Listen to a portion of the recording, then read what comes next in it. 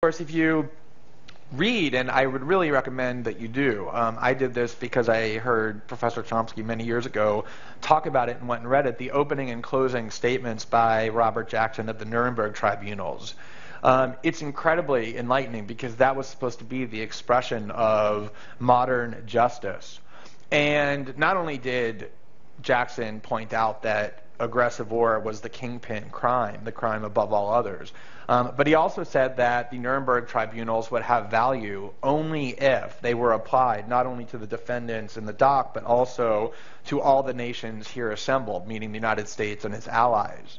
And yet, if you were to cite that and argue that that meant that George Bush and Dick Cheney and Don Rumsfeld should be prosecuted as war criminals for the aggressive attack on Iraq, there's almost nothing you could do that's more self-marginalizing than that. Even people sympathetic to the idea that they should be investigated criminally for the torture regime or for a warrantless eavesdropping somewhat recoil at the idea that they should be held criminally accountable for the at least 100,000 dead innocent Iraqis, I think because they view the act of Congress authorizing it and the large majorities of the American citizenry cheering for it as something that ought to immunize them from that. And it, I think, shows just how lawless we've become, that you can't even cite the Nuremberg principles and argue for its applicability in the clearest possible case without becoming self-marginalized.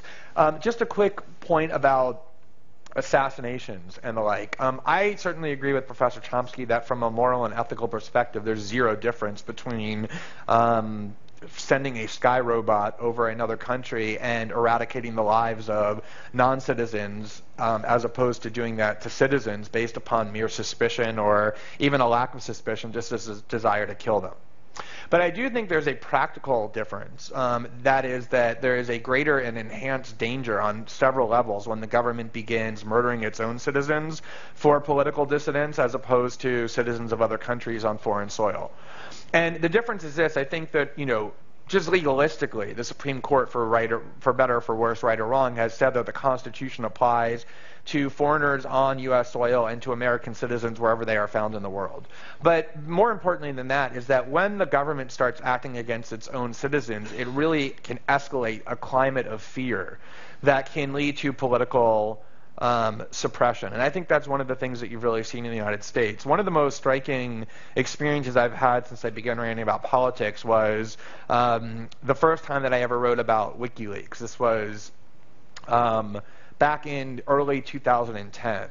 And this was before really almost nobody knew who WikiLeaks was at the time. This was before they had released any of their news-making disclosures inside the United States. They had released several important documents and had exposed wrongdoing among corporations and governments in other parts of the world, but not really in the United States, and nobody, including me, really knew much about them. But the Pentagon had prepared a top-secret report. They literally classified it top secret in 2008 that declared WikiLeaks to be an enemy of the state, and it described ways that they could go about destroying WikiLeaks. And it's incredible because the way in which WikiLeaks has been rendered all but inoperable pretty much comports with the things the Pentagon laid out in this 2008 report. But in any event, in this 2008 report, this top-secret report, ironically, was leaked to WikiLeaks, which then published it. And the New York Times wrote about it. And the New York Times article basically said there's the Pentagon report that's been leaked that declares WikiLeaks an enemy of the state and talks about ways to destroy it. And I didn't know very much at all about WikiLeaks at the time, but I kind of assumed that any organization that had been targeted that way by the Pentagon was one that merited a lot more attention and probably a lot more encouragement and even support. And so I went and read a lot about them, and I interviewed Julian Assange for the article that I wrote, and I wrote about it, and I posted the audio interview, and at the end I encouraged people to go and donate to WikiLeaks because they had budgetary constraints that were preventing them from going public with a lot of these disclosures. It takes a lot of time and energy to authenticate the documents. One of the things the Pentagon talked about to destroy them was submitting fraudulent documents to them so that when they published it, it would forever destroy their credibility and the credibility of future disclosures. And in response to my recommendation that people go and donate to them, and I provided a link how people could do that electronically and online and through PayPal, dozens of people, literally, told me in many different venues, in the comment section to what I had written, by email, at events like this where I talked to people, that although they agreed wholeheartedly with what I had written about the potential of WikiLeaks to achieve great good, that they were afraid of donating money to WikiLeaks, especially electronically, because they would end up on some government list somewhere, or that they could even be subjected to criminal liability under the extraordinarily broad material support for terrorism statutes that Professor Chomsky just talked about.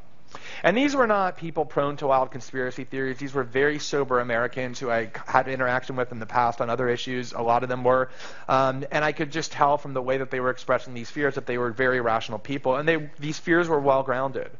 And the reason it was so amazing to me was because it really highlighted how this extraordinary climate of fear has been created in the United States. WikiLeaks is a group that had never been, and still has never been, charged with a crime, let alone convicted of one. And they couldn't be, because what they're doing is pure First Amendment activity that the New York Times and the Washington Post, in theory, do every day, which is publicize leaks that are given to them by other people. And yet, these were American citizens who were petrified of exercising core First Amendment rights, which is what donating money to an organization whose political cause you support is. And they were basically intimidated from the things we've seen over the last 10 years in terms of lawlessness by what the government has done from exercising these rights. So you can offer all the rights in the world on a piece of paper or a piece of parchment that you want. You don't need to eliminate those rights if you can intimidate and bully the population into refraining from exercising them. And this really occurred to me even more when I wrote for the first time about the extremely harsh and oppressive conditions in which Bradley Manning was being detained. And I remember when I first wrote about it, a lot of people wondered, and I actually even wondered myself, why would the Obama administration basically turn Bradley Manning into almost a martyr and even jeopardize its own ability to prosecute him by subjecting him to this extremely severe, you could call it torture, but at the very least it's inhumane treatment. He was in prolonged solitary confinement for 9 months despite being convicted of nothing. His clothes were taken from him. He was stripped nude and forced to stand naked for many of those days. Just completely punitive measures. And at some point shortly thereafter, I realized that the reason that that was done was the same reason that the Bush administration took people who were completely innocent by the hundreds and shipped them thousands of miles away to a Caribbean island and dressed them in orange jumpsuits and shackles and showed the world what we had done. It's a way of signaling to the world and to would-be challengers to American power, both domestically and internationally, that we are not constrained by law. We don't have any limits on what we can do. If you're somebody who thinks about challenging what we can do, take a look at these pictures of people at Guantanamo who are going to be there for as long as we want to keep them there, even if they're innocent. Or if you're somebody who discovers wrongdoing and serious illegality on the highest levels of our government, and you want to expose it to the world, think about and look at what we've done to Bradley Manning or what we're now doing to WikiLeaks without any even pretense to legal authority and without any constraint whatsoever. It's really the use of law as a means of coercion.